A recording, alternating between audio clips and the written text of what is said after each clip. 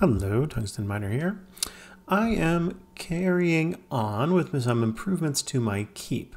So since we've last talked, I've pretty much finished everything off. I want to show you a few of those things and then talk about what the next expansion looks like. So let's jump in.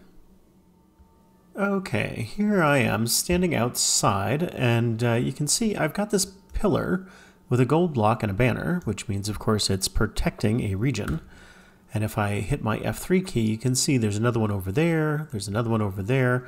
So I've basically extended my protection by adding 8 more banners with blocks around the outside edges of the keep. And the whole point of this is that I keep getting invasions really right up against the walls of the keep, and I was kind of getting a little tired of it. So one, these protect from invasions spawning within that region. And two, while I'm standing out here, I will show you the expansion that I'm trying to do. The notion here is that I've kind of run out of room for things like agriculture on the inside of that wall up there, because honestly, there just wasn't that much room to begin with. So the idea is that I'm standing at level 117, which is exactly 10 meters below the level of the ground up in the proper part of the keep. And if we look at the map here, we can kind of sort of see the outline of what I have in mind. So you can see this keep proper. You can see where my red arrow is right in the center. And if you look very, very carefully, there's this dotted white line. That is all of these concrete cobble blocks, Gondor cobble blocks that I've got all around the outside edges here. And what these do is pretty much trace out the extent of where elevation 117 naturally occurs all around the area of the keep. And if we look at the map, we can see that the contour lines show us that there's kind of these plateaus or terraces almost naturally built into the hilltop. So what I'm doing is I'm extending the base outward to include the next terrace, basically. And the plan is I've outlined this area and I've kind of laid out where all these cobble blocks need to be. And that's going to define where the wall goes. And I've got my banners around the outside edges. So this area plus a lot of area around the outside is also protected. And then I'm going to flatten out this area pretty much the same way that I did in the inner part of the keep itself. So you can see what I wound up doing is carving back the terrain so that everything has no more than a 1 meter step to get up to the next level, or at least it does around the bottom. I didn't change much after that. So that gives me a little bit of a natural kind of crest to the hill, but it also gives me some flat area to work with. And what I've done out here is set up a little bit of a farm. So using holly for fence and gates, I've taken my Harvestcraft seeds, such as I have them, and planted them all in here, and then planted olive trees around the outside edge. I still haven't figured out why this particular one isn't growing. All the rest of these are the same distance away, and they all managed to grow, but, well, that one didn't. So for my scarecrows, I'm using Gondor rock and just a skeleton skull at the top.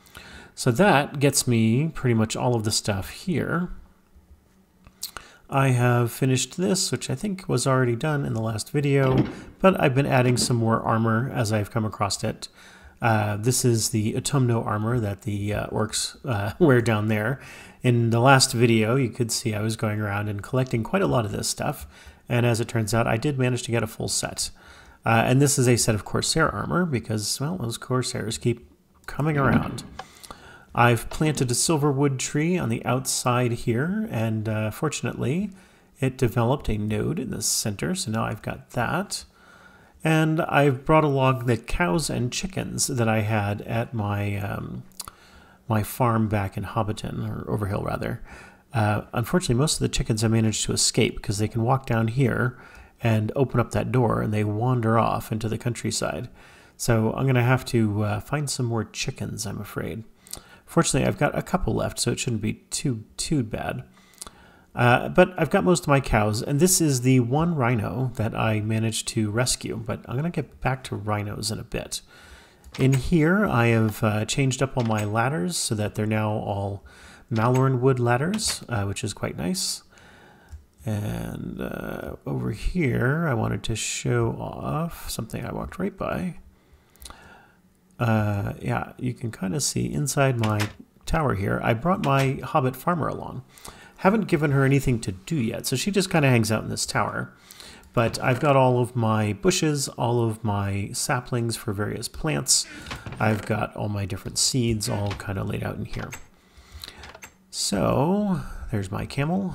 Found him on a trip to the south as well.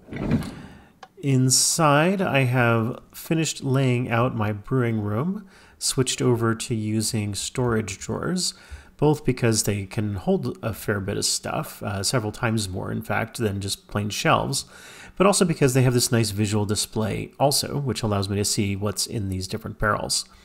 And I've been stacking those up as I go along. Over here, I have finished my netherwort farm, and I've installed, in fact, 2 of these arcane levitators, because each one gets you about 10 meters, and that wasn't quite high enough to get me to the top floor with just one of them. So as we go up, get onto this floor, I've got my infernal furnace, I've got my alchemy set up, which I believe I showed you back in Overhill. It's pretty much the same setup, not really anything different here.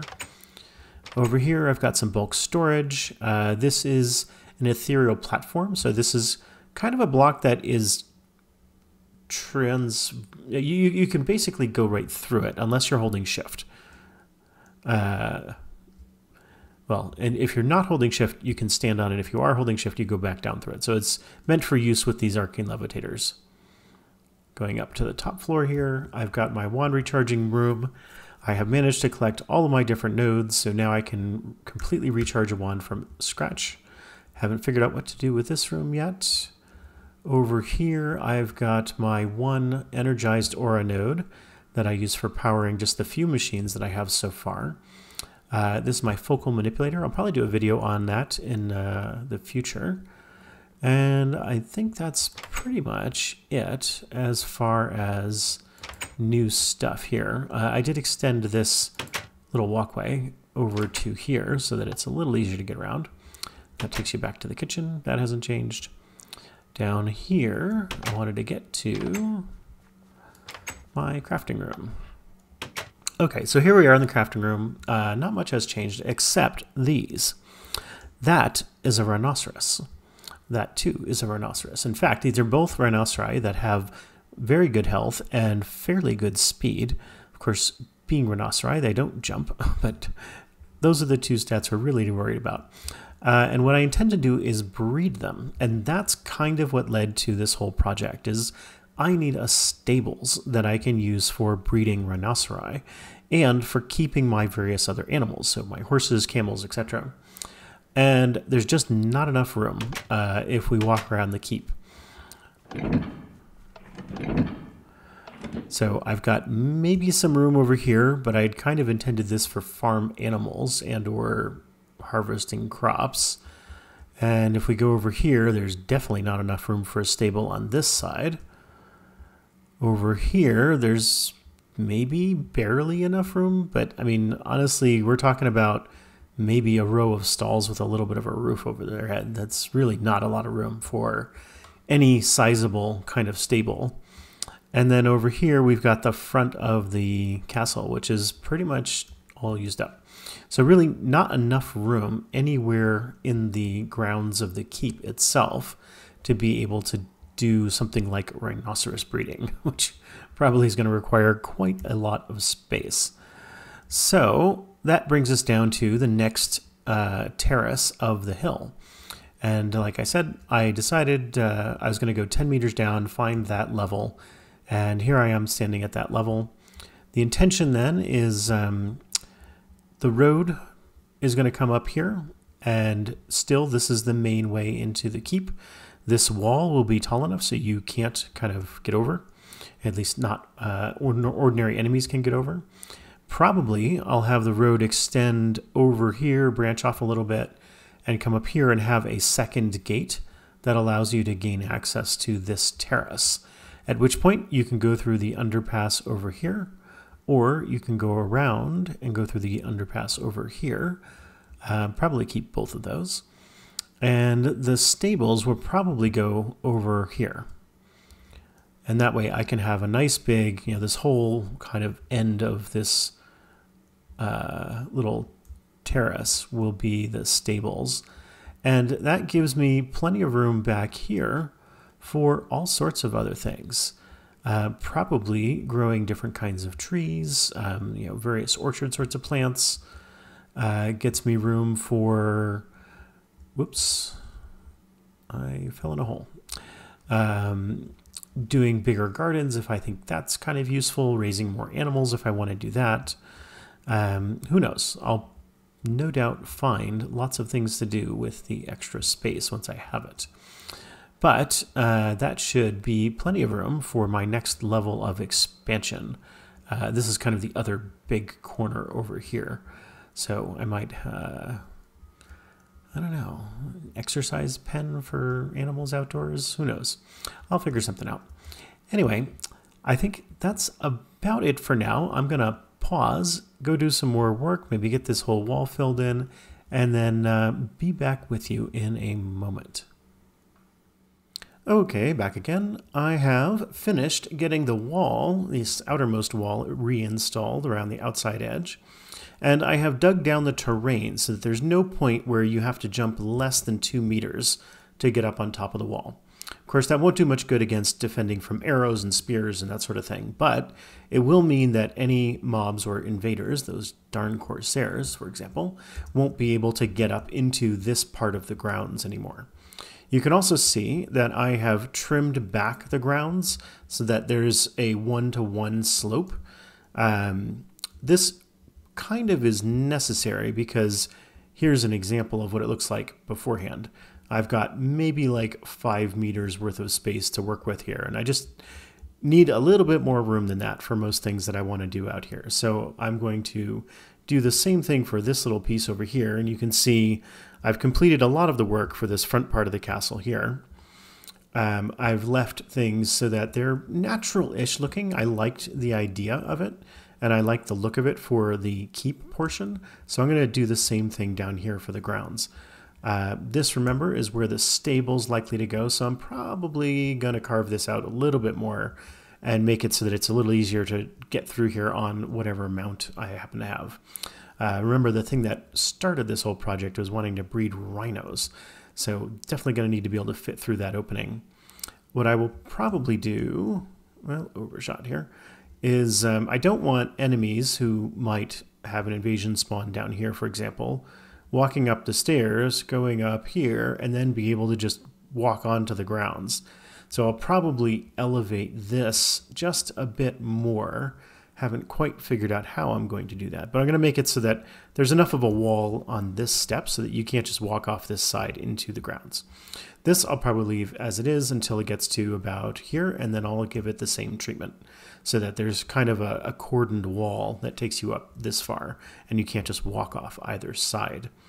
I will, of course, flatten out the terrain down to about this 117 level, following the same pattern of doing a 1-to-1 and leaving all of the blocks that are actually touching the walls in their natural positions to preserve that kind of randomly generated natural look of the terrain that I already have.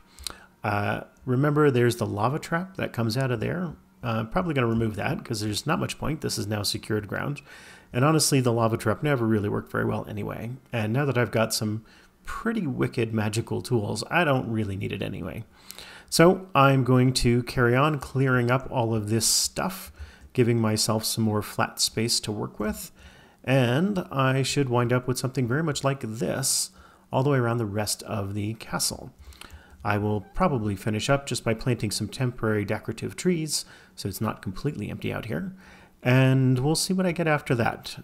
At that point, I'll be putting in buildings and farms and, well, whatever else occurs to me. Okay, I think I am done with the first stage of things, which is to say the leveling out of terrain and erecting a small wall. So as I showed you last time, this wall is now complete. It goes all the way around the entire grounds. What I have also done is to trim back all of the dirt and stone and gravel so that it all kind of is tight up against this wall and gives me as much flat ground as possible while still keeping the decline to a 1-to-1 slope. And you can see where I've just finished off this last little bit here, and the grass hasn't quite grown back yet. The other thing I have done, obviously, is to plant a bunch of holly saplings, some of which have grown up, some of which have not. And that way I'll have a ring of holly saplings all the way around the outside edge of the lower grounds. They'll probably go away at some point, or at least some of them will. But I figured this is a good place to start putting something down so there's not nothing down here. And if nothing else, the holly trees look kind of nice, and they will provide a little bit of a border, decorative border around the outside edge here, while I think of what else to do with all of this space. But the next project, now that we've gotten back around, is obviously going to be working on some kind of stable over here for rhinoceros breeding. But more on that next time. That's it for now. Talk to you later.